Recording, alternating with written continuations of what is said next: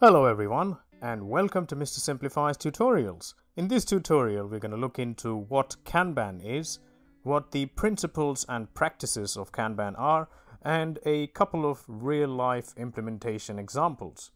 Kanban is a visual method of managing a process and the actual work done in the process. It is essentially a workforce management system which is visual.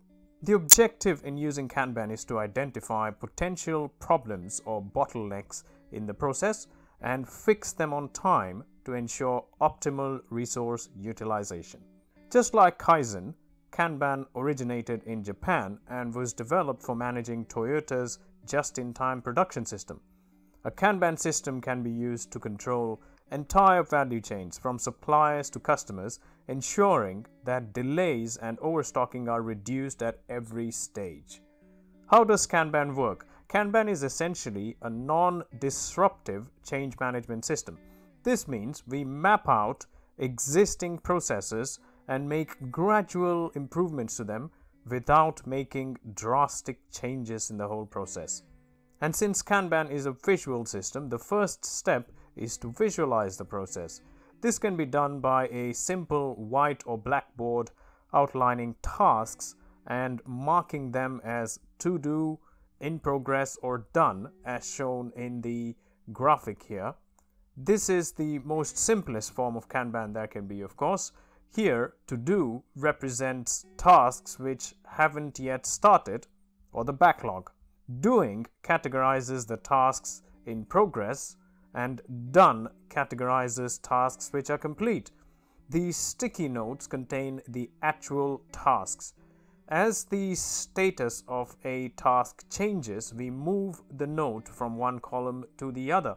Like if a task under to do is going to be done now, we're going to transport it over to the doing column and so on. As you can imagine, a project workflow from an actual organization will be a lot more complex than the flow outlined here. Organizations implementing Kanban usually make use of a Kanban project management software to manage the projects. The titles for their Kanban board might not be as simple as the ones in this example. But more than a tool being used to visualize your workflow, there are certain principles and practices one needs to take into account to implement Kanban efficiently. Now let's look at these now. There are 4 core Kanban principles which are as follows. First, start with what you do now. Now Kanban is a non-disruptive method as discussed, so it emphasizing not making radical changes to your existing workflow. Kanban must be applied to the current workflow, and the changes needed in the workflow is to be introduced gradually and applied at a steady pace to ensure buy-in from the teams and stakeholders. Implementation will typically start with analyzing current work processes by change management professionals. The next step is agree to pursue incremental evolutionary change. Making significant changes to processes is always challenging, and there is a high likelihood of internal resistance. Kanban encourages small incremental changes that build on each other. This ensures a high likelihood of the changes being accepted by the stakeholders and the changes resulting in noticeable efficiencies brought in over time. Alongside the implementation team, every member of the project or process needs to be bought into the idea of the improvements being introduced. The third step is respect the current processes, roles, responsibilities, and job titles. This principle makes reference to structural changes to the organization. Unlike some other change management models, Kanban doesn't encourage imposing structural changes. Existing processes will be analyzed as part of the implementation process.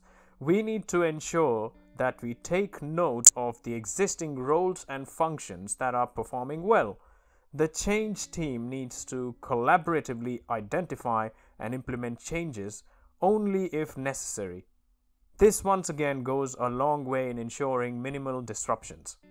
The fourth principle is encourage acts of leadership at all levels. When it comes to addressing issues, people at all levels should be equipped to take ownership and address these issues. The transparency introduced by Kanban should ensure that team members should be able to take action to rectify issues themselves and present data to back their actions up. This approach encourages team members to lead improvement initiatives and grow professionally and personally. Now let's look into Kanban practices. Kanban is a system wherein you respect existing practices and only start work where there is a need for a deliverable. Nothing is changed for the sake of changing things, and Kanban practices are designed to help get the best out of the implementation. Let's look at what these practices are. The first practice is visualize the workflow. Since Kanban is a visual method, the first step is to visualize the steps you currently use to deliver your work or product or service. You can use a physical board or an electronic board for this step, depending on the complexity of the workflow. If the choice is an electronic board, there are various online tools available for you to do this. It is always best to start simple and, if needed, add nuances and complexities and finer details later. The next practice is limit WIP, which is work in progress. It is important to limit WIP to ensure that the team is focused on finishing tasks and ensuring that existing tasks are completed before new tasks are taken on. This will ultimately improve efficiency and reduce unnecessary multitasking by the team. The third practice is manage flow. This step is the crux of the Kanban system. We essentially try to understand the flow of work and try to optimize it. By visually mapping the flow, we get an idea about the various stages of our flow and the status of work at each stage. We can also see how we transition from one panel to another on our Kanban board. You should always be trying to simplify your workflow by eliminating any bottlenecks and problem areas and making the transitions as smooth as possible. The fourth practice is make process policies explicit. Process policies here could simply refer to the rules and guidelines each person is expected to follow to deliver consistent results. It is important that these policies or rules be formulated and documented so that every participant understands how work needs to be carried out. The fifth step is implement feedback loops. Kanban emphasizes the use of feedback loops to ensure areas of improvements are identified. Feedback can come from team members, stakeholders, or even customers, depending on the work that's being carried out. The last practice is improve collaboratively. Kanban encourages collaboration and experimentation to continually introduce improvements and ultimately deliver better results for the customers. Collaboration helps in making continual improvements easier. Now let's look into a couple of real-life implementation examples for Kanban. The first Kanban implementation example comes from Spotify. Spotify in 2010 had an enviable problem that the company was growing faster than what their operations team could accommodate. The operations team back then consisted of 7 people. The problem that the ops team faced was that a lot of urgent jobs from other departments got in the way of their own internal projects. They decided to use a Kanban card to use the problem. The Kanban card they used is as follows. In their Kanban system, they decided for one team member to be like a goalie who would look at all the ad hoc requests that they receive and categorize them either as small tasks which could be done immediately or larger tasks which would need a new card in their Kanban. Their Kanban board consists of 2 main rows, as you can see, tangible and intangible. The goalie would categorize ad hoc requests under tangible, and the intangible row consisted of the important proactive work that needed doing. The internal work needed to be done to improve the department. A third row was later added to the Kanban board for issues which needed to be expedited. There could only be a maximum of one task in this row to discourage its usage. They also set a low threshold for the to-do column so that the tasks here are actually done, and this ensured that the list is only refreshed once a week. And lastly, the threshold for the doing column was set to team members -1, and they intended to reduce it further to encourage sharing of tasks. The outcome of their Kanban implementation was that more of their internal tasks were getting done, and the overall task lead times also went down. The next example of Kanban implementation that we're looking at is from Volvo IT, and this comes from 2013. And Volvo IT is the internal IT services and maintenance division for the Volvo Group.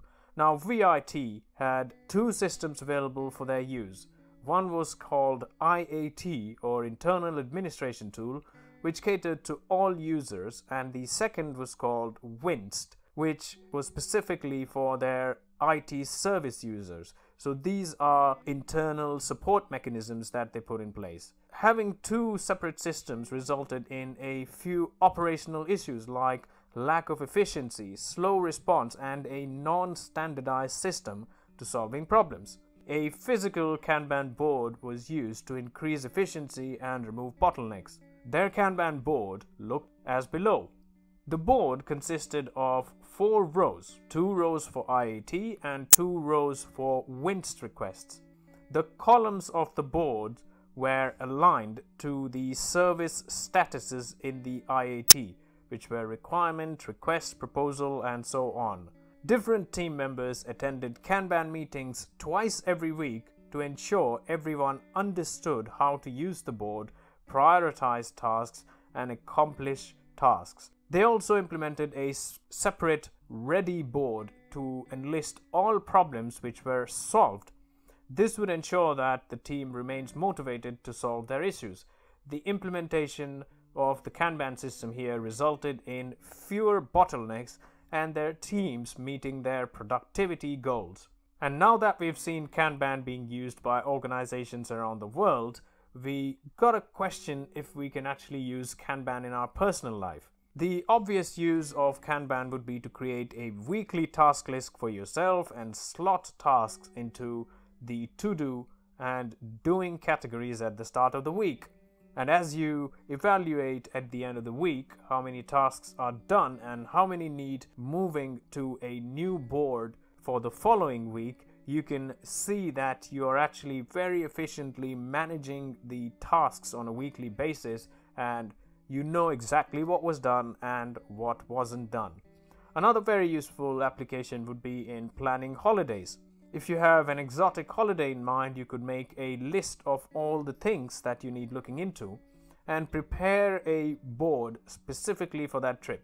The items in the list could vary from booking tickets for various places to visit in the destination to things needed for the prep like travel, insurance, purchasing of new bags, or vaccinations. So you can see that you can get really organized this way and avoid any regrets later. So over to you now. Do you think you'll be using Kanban for any upcoming holidays or any life events anytime soon?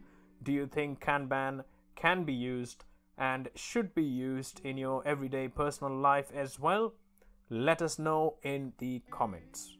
And as always, thank you very much for your attendance to this tutorial, and if you have any topics that you want to recommend to be covered in this channel, please make use of the comment section. Please share the content in this channel, please like, please subscribe, and please take good care of yourself. Thank you very much. Bye-bye.